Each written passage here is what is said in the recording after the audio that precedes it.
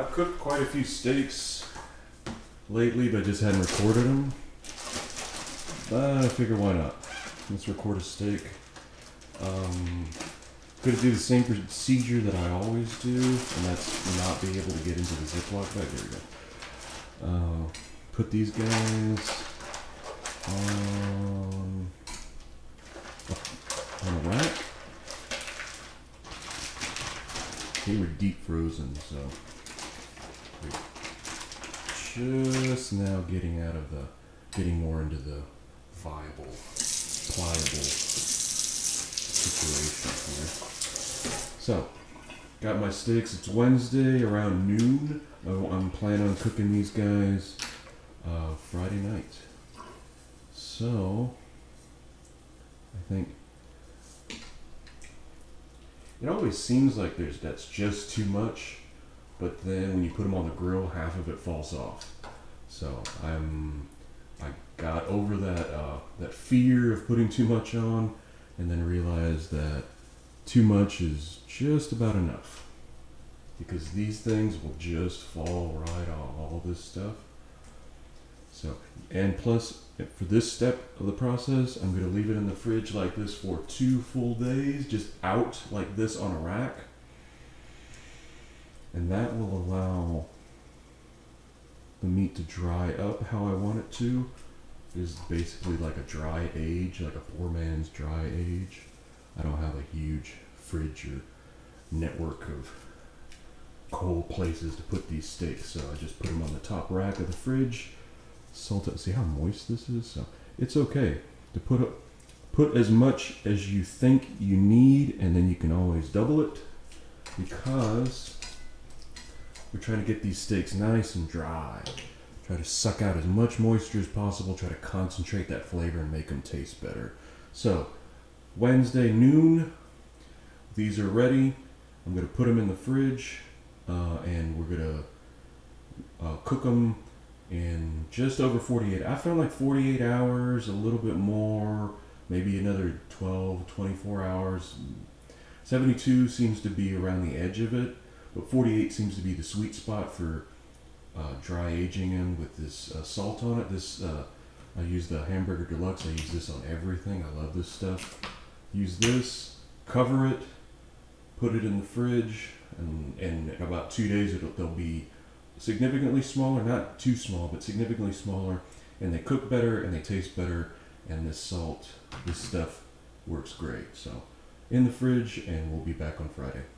Okay, it's Friday night. They look really good. I'm going to put them on the grill. Grill's nice and hot, and shouldn't be that long. I forgot to take them out, so they're like right around 32 degrees. So they're going to take a few minutes longer, but that's not a big deal. I have the grill at 500, so it shouldn't be too bad. Okay, it's on the grill. It's been going for about 5 minutes now, or no, about 10 minutes now. The temperature is right around 100 degrees. Let's take a quick look.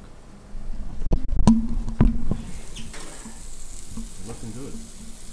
They smell really good already, so I know I'm in the right direction. So they need about 12 to 14 more minutes, and then they'll be ready to go. When I took them out of I didn't take a picture of them when I took them out of oh no, I did. I have that video. So shouldn't be that much longer. I'm cooking it around 510, 512. I like it at a really high temperature because it cooks it really quickly and it keeps it juicy. So just the waiting game now. Looks good. Okay, we're gonna flip one more time.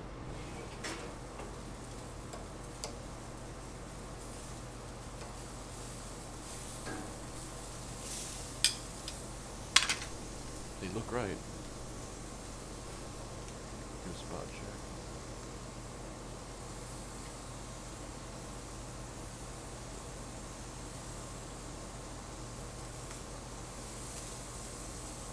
You're done.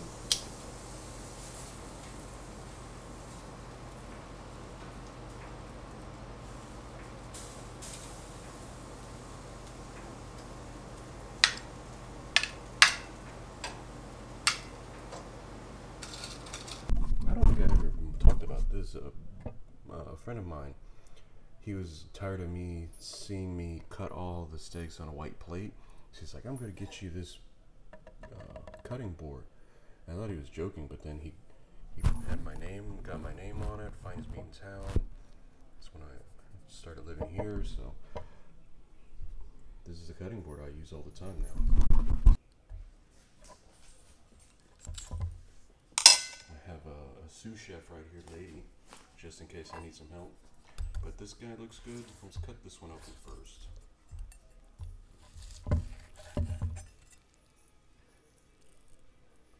Temperature looks good.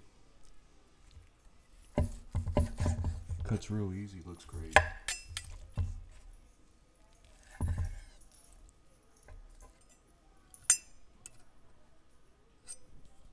Okay. Looks good.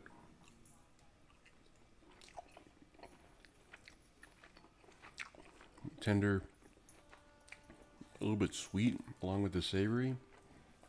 Very nice. Looks good. My lady's up here trying to get a piece. Looks good, tastes good. This is my dinner, so I'm going to eat.